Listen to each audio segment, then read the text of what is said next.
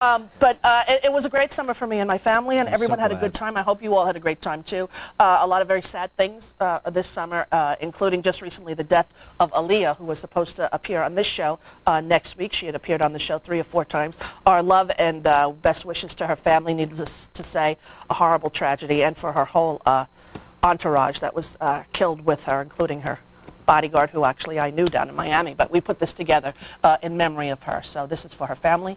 Thank you. We'll be back with David Schwimmer right after this.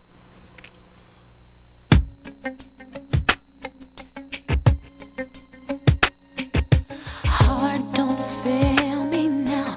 Courage, don't desert me. Don't turn back now that we're here.